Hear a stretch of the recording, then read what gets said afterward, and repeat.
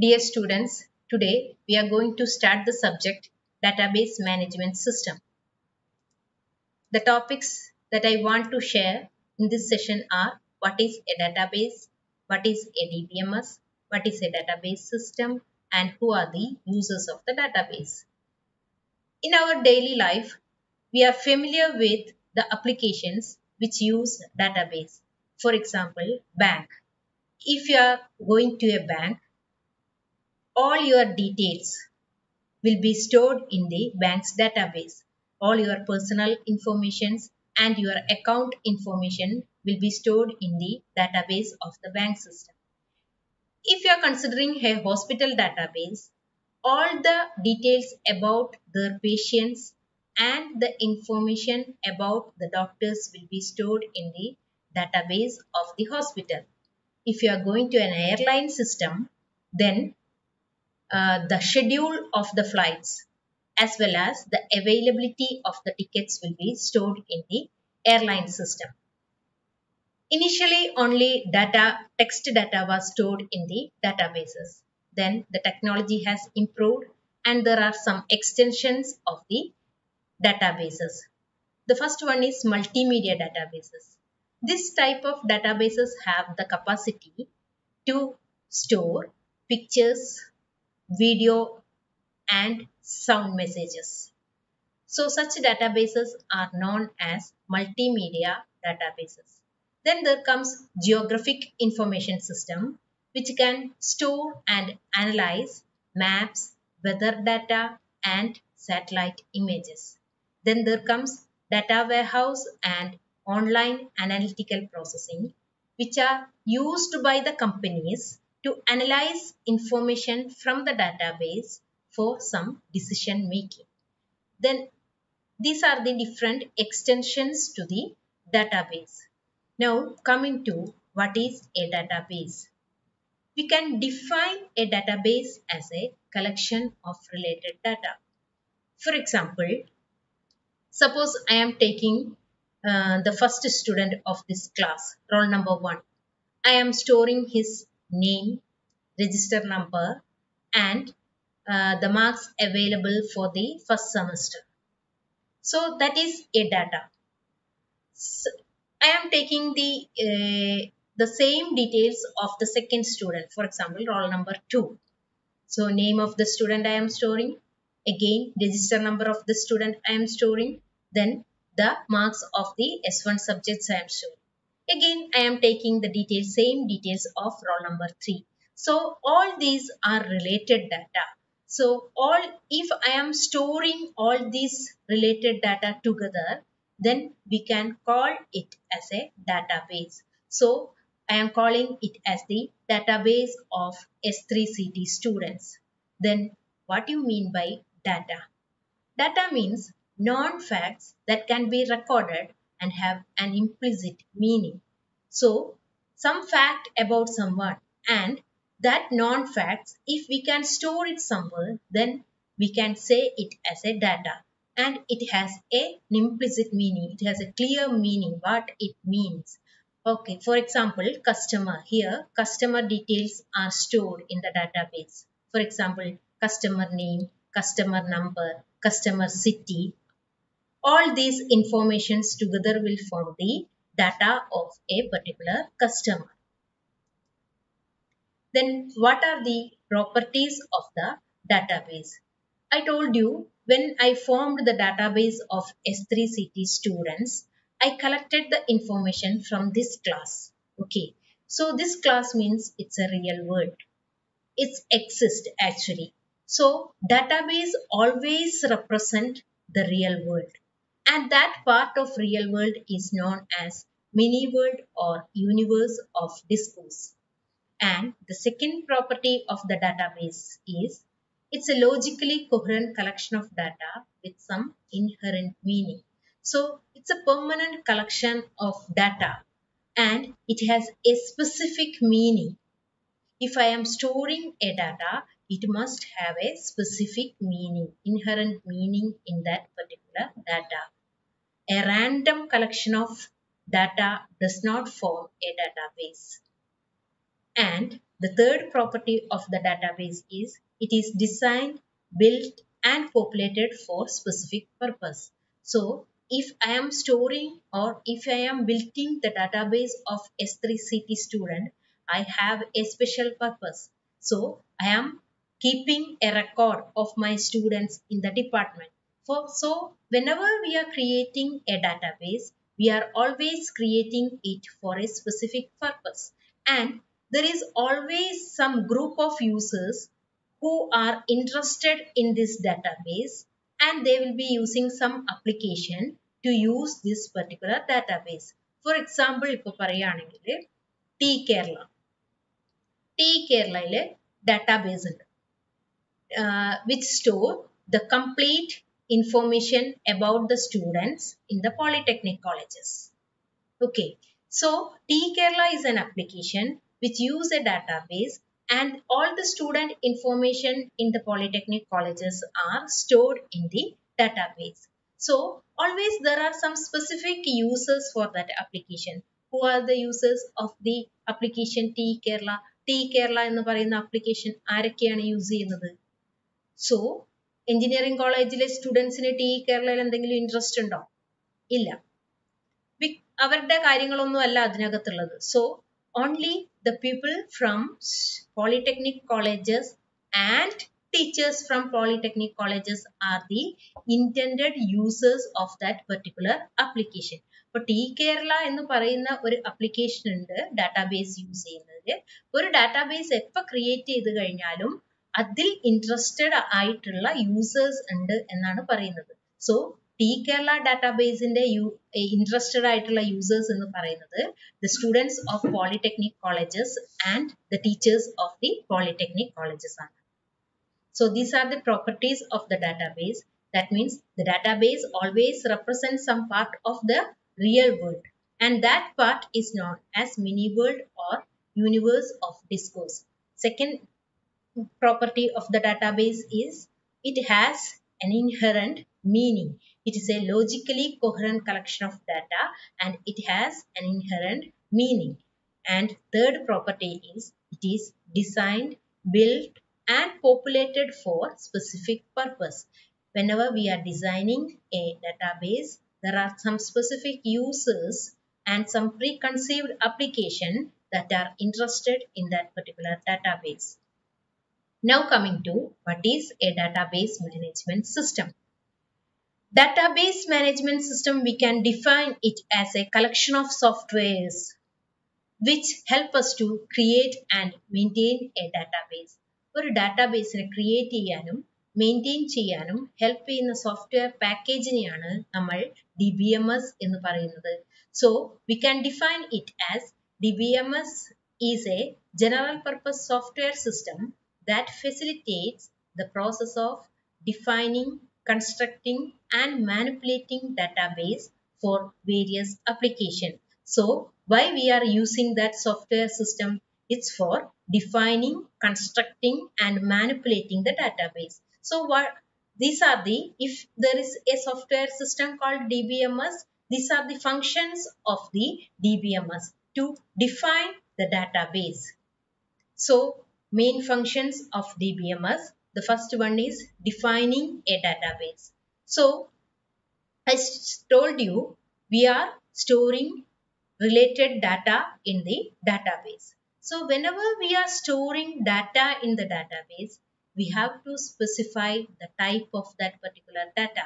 You know what's the type of data. In the last semester, C language, you studied different types of data. Like that, there are different data types available for DBMS also. So whenever you are storing a data, you have to specify what is the type of that particular data. എന്താണ് ആ ഡാറ്റയുടെ type എന്നുള്ളത്. For example, if you are storing your name in the database, then you have to specify that its data type is a string. If you are storing your register number, then you have to specify that your register number is of the data type integer. And you have to specify the structure of the data and the constraint if there is any limits on that particular data. For example, is, for example, if I am giving the phone number of a particular student in the database, then only 10 digits are possible for mobile numbers. 10 digits മാത്രമേ പറ്റുള്ളൂ. അത് അതിന്റെ constraint ആണ്. 10 digit കഴിഞ്ഞിട്ട് 11 digits അടിക്കുകയാണെങ്കിൽ this is invalid എന്ന് പറഞ്ഞിട്ടൊരു message അവിടെ കാണിക്കണം. അതിനെയാണ് നമ്മൾ കൺസ്ട്രെയിന്റ് എന്ന് പറയുന്നത്. For another example പറയുകയാണെങ്കിൽ, if you are giving the roll number of a particular student, that must be within the limit 1 to 63. For example, എന്തുകൊണ്ടാന്ന് വെച്ച് കഴിഞ്ഞാൽ നമ്മൾ പോളിടെക്നിക്കിലെ 63 കുട്ടികളെയാണ് അഡ്മിറ്റ് ചെയ്യുന്നത്. സോ അവരുടെ റോൾ നമ്പർ എന്ന് പറയുന്നത് 1 to 63 വരെയാണ് ലിമിറ്റഡ്. ഇപ്പോൾ 64 എന്ന് പറയുന്ന ഒരു റോൾ നമ്പർ എനിക്കൊരു കുട്ടിക്ക് കൊടുക്കാനുള്ള റൈറ്റ് ഇല്ല ഫസ്റ്റ് ഇയറിൽ വരുമ്പോൾ. So the second function of the DBMS is constructing a database. So we defined what are the type and structure and constraints on the data. Then we have to store this data in some storage medium. So the process of storing the data itself on some storage medium is known as constructing a database. ഇവിടെയാണ് നമ്മൾ ഡാറ്റാബേസിനെ create ചെയ്യുക എന്ന് പറയുന്നത്, അല്ലെങ്കിൽ construct ചെയ്യുക എന്ന് പറയുന്നത്. നമ്മളുടെ ഡാറ്റയെ നമ്മൾ ഒരു സ്റ്റോറേജ് മീഡിയത്തിൽ സേവ് ചെയ്ത് വെക്കുന്നതിനെയാണ് കൺസ്ട്രക്ടിങ് എ ഡാറ്റാബേസ് എന്ന് പറയുന്നത്. And the third one is manipulating A database. So once the database is there, we have to perform, the user has to perform so many operations on that particular database. For example, S3CT യുടെ ഒരു database ഉണ്ടെങ്കിൽ എനിക്ക് ചിലപ്പോൾ അവരുടെ details read ചെയ്യേണ്ടി വരും. ഒരു സ്റ്റുഡൻറ്റിന് roll number 5ന്റെ details complete read ചെയ്യണം, റിട്രീവ് ചെയ്യണം എന്ന് പറയും. So I can retrieve data from the database, or I can update information in the database. I want to change the address of A particular student. ഒരു കുട്ടിയുടെ address first year വന്നപ്പോൾ തരുമ്പോൾ ഉള്ള address അല്ല പിന്നെയുള്ളത്. സോ സെക്കൻഡ് ഇയർ ആകുമ്പോഴത്തേക്കും അഡ്രസ്സിൽ change വന്നിട്ടുണ്ട്. So I want to update the database. So many operations I can perform on the database. So that is known as manipulating a database.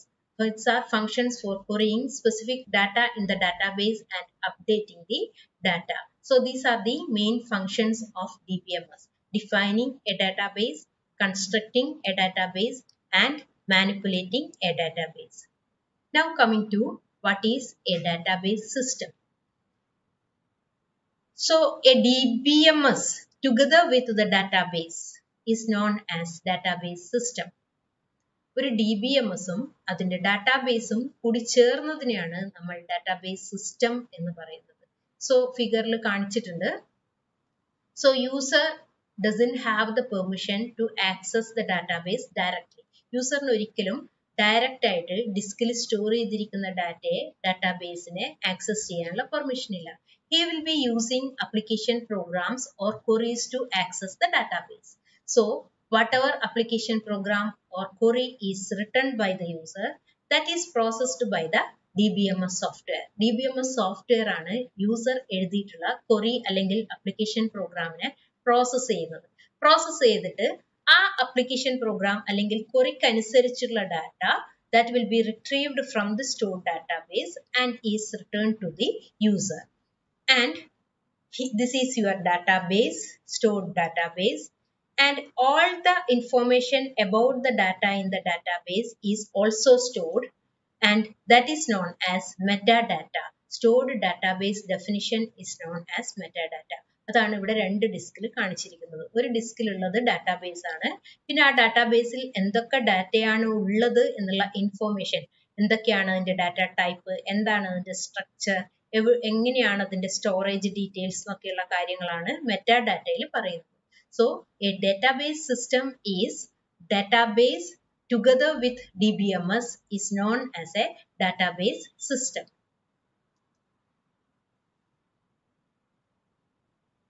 And there are several uses for a database, and these users will be accessing the database for several purposes. Now we can check on who are the different database users.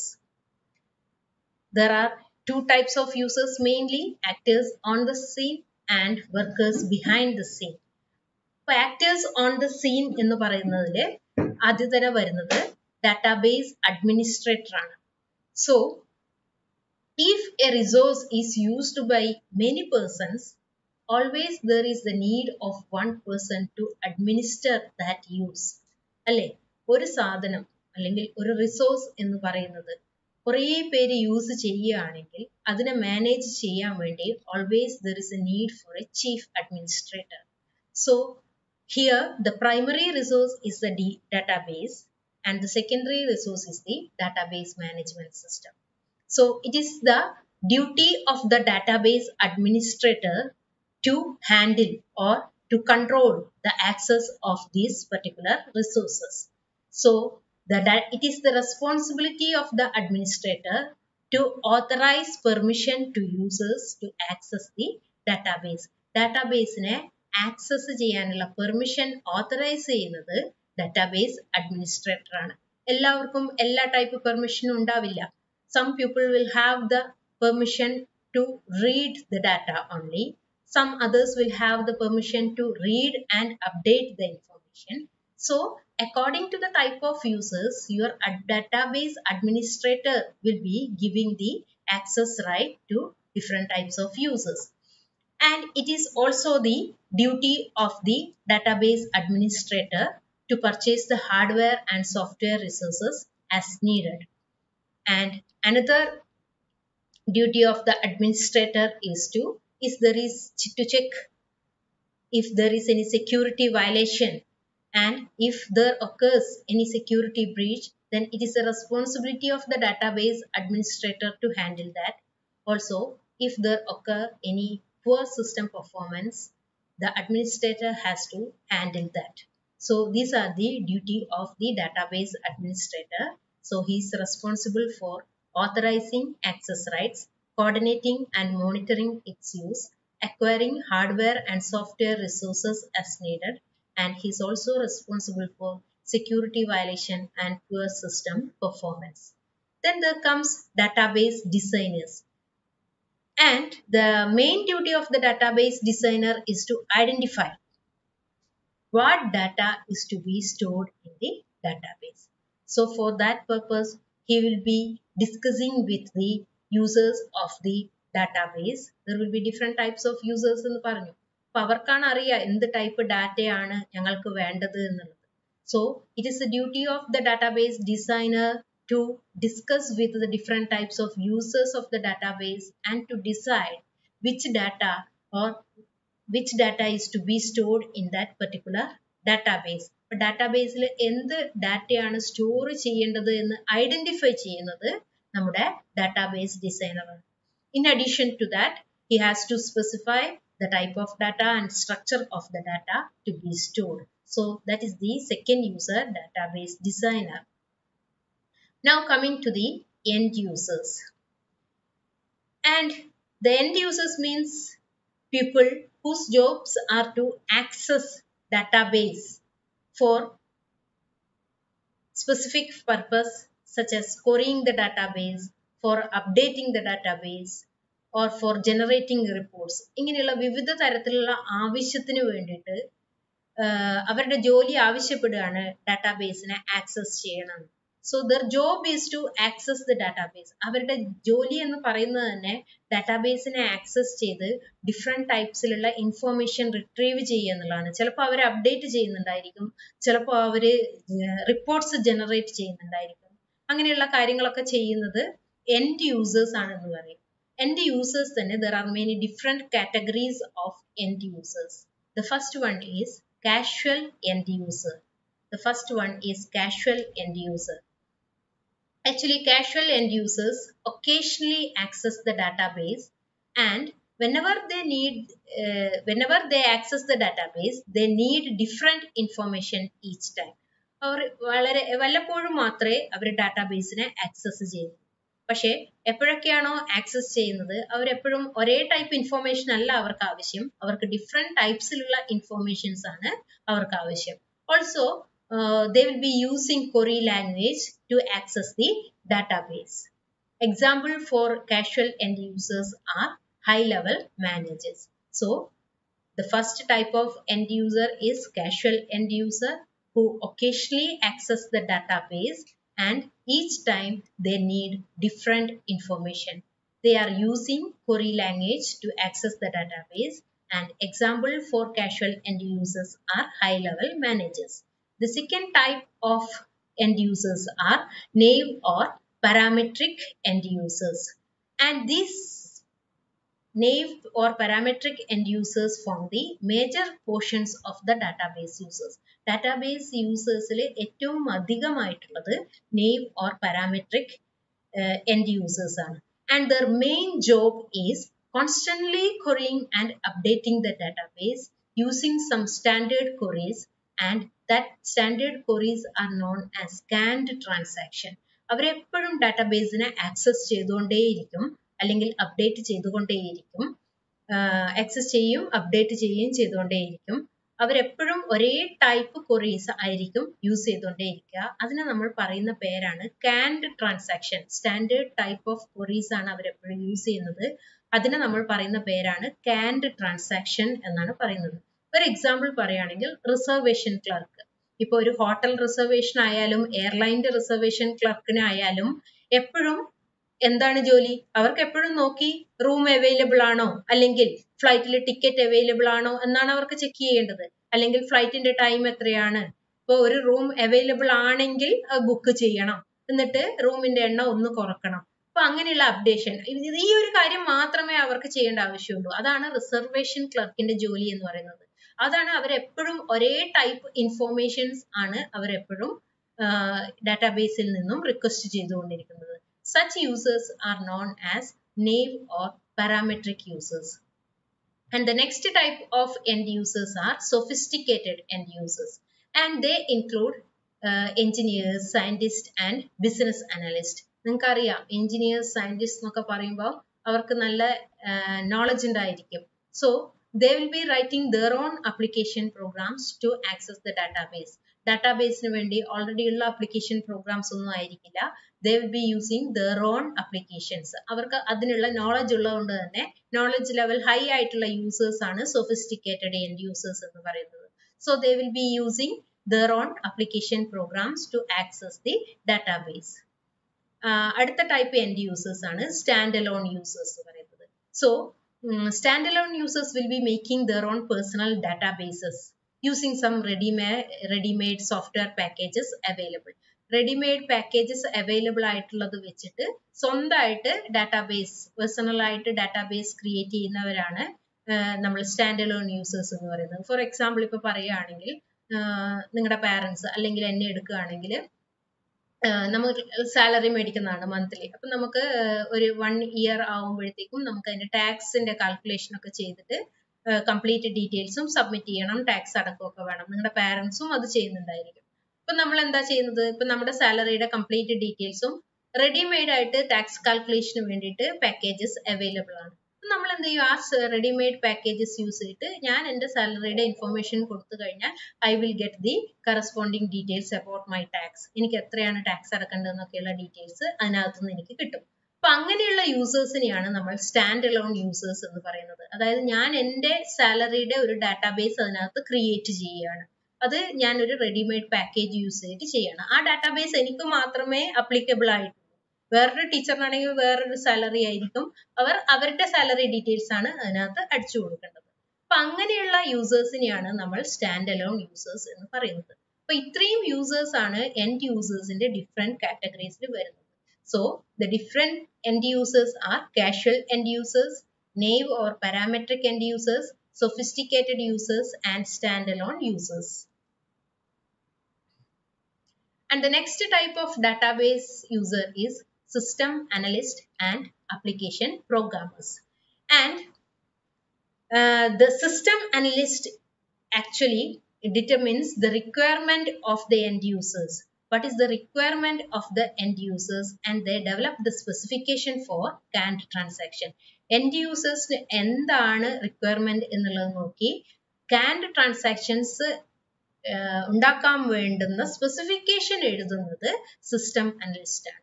So system analyst determine the requirements of end users and develop specification four canned transaction. canned transactions ആരാണ് use ചെയ്യുന്നത്? നമ്മുടെ end user ആയിരുന്നു canned transactions use ചെയ്തത്. അപ്പോൾ അവരുടെ requirements നോക്കി അതിന്റെ corresponding specification എഴുതുക എന്നുള്ളതാണ് സിസ്റ്റം അനലിസ്റ്റിന്റെ ഫംഗ്ഷൻ എന്ന് പറയുന്നത്. Now coming to the application programmers, once this specification is got, he will write the corresponding programs for the canned transaction. Canned transaction വേണ്ടുന്ന corresponding application program create ചെയ്യുന്നത് നമ്മുടെ application programmer ആണ്. So application programmer implement this specification as programs.